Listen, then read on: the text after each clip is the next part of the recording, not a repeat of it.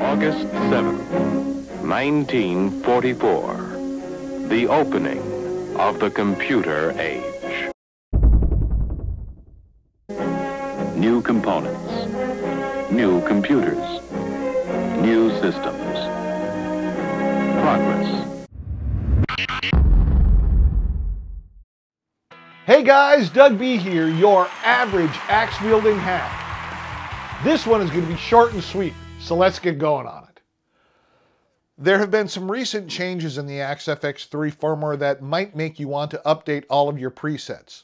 I'm talking parameters like speaker thump and speaker drive in the amp block and high mid in the drive block. You might want to make changes to those parameters for all of your presets, but we're talking almost 400 factory presets plus any presets you made, downloaded, or purchased. How do you handle this besides updating each preset individually? Well, the long and short of it is that the Fractal modelers have something called batch processing available in their software. Now, all you computer guys are already probably very familiar with that term, especially if you were programmers. Computerized batch processing is a method of running software programs called jobs in batches automatically. Okay, so how and why would we use this with our Fractal modelers? Well, going back to my earlier example, let's just say that you have those 3 parameters that need updating in all of your presets. Now, you could do that process preset by preset if you want to, but that will take you hours to do. I mean, just say that you could update 2 presets every minute.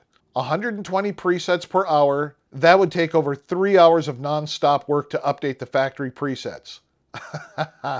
Thanks, but no thanks. There are 2 methods available to use to change parameters in a group of presets. The first is the batch setter option in Fractal. It allows you to change the value of parameters in the blocks for a group of presets. Fractal was created by Al Grenadine, who recently posted that he's thinking about retiring Fractal because he can't keep up with all the firmware changes. I'll post a link to Fractal in the description. So you would open Fractal, click on the right arrow button to tab over to Batch Setter. You can choose Function, Block, Parameter, Value, Apply to Presets, and you can set a range, and apply to all channels or to individual channels. For example, if you want to set speaker drive to a value of 2 for all of your presets, the function would be set, the block would be set to amp1, parameter would be set to speaker drive, and value to set would be 2.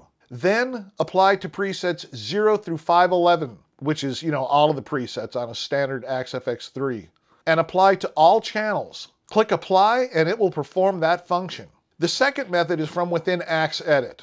Again, if you want to set speaker drive to a value of 2, you'd open Axe Edit, go to any preset and click on the amp1 block. Next, you'd click on the speaker tab and change the speaker drive value to 2. Now hold down the Shift key and right-click on the speaker drive parameter. A box labeled Set in Multiple Presets pops up. Hover your mouse over this label and a box pops up with choices for channels A, B, C, D, or all channels. Choose your option, and then the list of presets pops up. Choose which presets you want the change applied to and hit Save. That's it, and that is a lot faster than doing it preset by preset.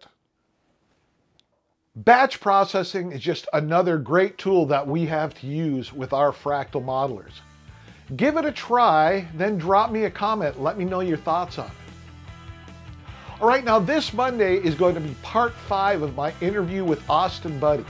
You do not want to miss that, so go ahead and hit that subscribe button and ring that notification bell. All right, guys, have a great weekend, and I will see you on Monday.